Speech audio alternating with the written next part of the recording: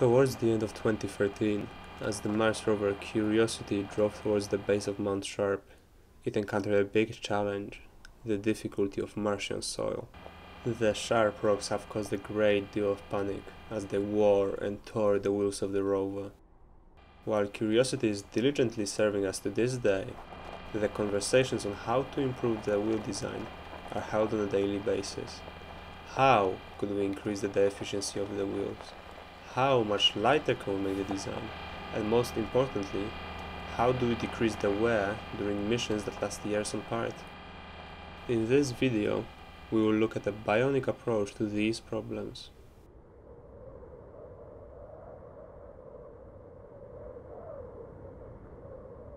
Bionics is the application of biological methods and systems found in nature to the study and design of engineering systems and modern technology.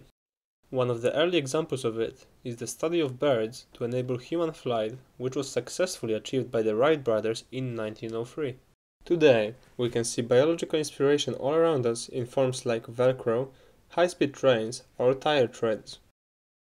African ostriches have a robust, long-lasting and high-speed running ability in sand environment, very similar to the conditions on Mars. The researchers at Jilin University in China have looked at the structure and posture of ostrich toe traveling on sand to design 4 kinds of bionic walking wheels.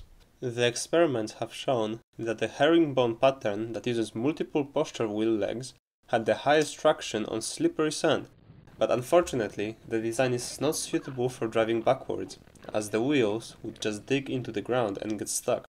Many scientists have attempted to create rolling robots similar to BB-8 droid from Star Wars. Such mode of movement is very rare in nature. With the exception of tumbleweed, the rolling motion is a secondary form of movement. The majority uses passive rolling, which uses things like gravity or wind to roll. The other type of rolling, one that is more applicable to robots, is active rolling. This is when the organism uses its own energy to propel itself into the motion. There are only 2 such known examples in nature: mother of pearl caterpillar and Nanoscilla desempsinosa shrimp. Rolling movement that uses a principle of mobile masses was found to be the most flexible and best suited for an environment like Mars. The main principle of the design is the movement of masses along radial axles inside the sphere to alter the center of gravity and therefore change the direction of movement.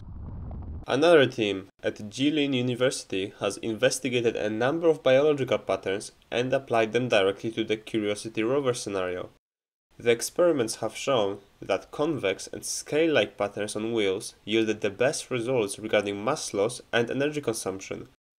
The scale-like patterns are the basis of the work done by the PhD researcher Sunil Dhillon, who will now introduce his work. We are basically researching into the Curiosity rover wheel in order to make improvements upon it. We want to improve upon its tractive performance, so the tractive efficiency, and its durability. Firstly, I'll be increasing the diameter of the wheel so I can reduce sinkage and slip as well. And that will be able to increase the traction on Martian soil. Once I've done that, I'll be able to basically provide a lot of biological patterns. This would be focusing into scale-like patterns. So we'll be focusing on pangolin scales being one because they're incredibly durable. They're so strong, actually, they're able to withstand a bite from a lion whilst maintaining the yield strength of the scales. Shark scales as well, because sharks can actually self-clean by the biological patterns of the scales. And then also crocodile scales is also another one as well. Okay, so those are the 3 that we have in mind so far. But I wouldn't be surprised if there's going to be other scales along the way, so maybe perhaps with snakes even, and maybe other forms of lizards as well for that matter. Yeah, it's going to be a variety of different scale patterns. As you can see, there is continuous research done on the Mars rover wheels. However, research into the animal scales won't only help us create stronger and more efficient wheels, but it could also be used in other areas. For example, take the shark scale Sunil has mentioned. Their self-cleaning capabilities could help develop self-cleaning windows, and their low drag could be useful in designing more efficient boat hulls. My target audience is pre-university students, I adapted the vlog to the audience by not dwelling too deep into technicalities and tried to give an overview of the topic using exciting examples and engaging visuals. I tried to interest the audience with the topic to the point that they may research further after watching the video. Judging by the feedback from my younger brother, I think I achieved my goal, as some sections of the script have interested him enough to the point where he made extra research on the topic.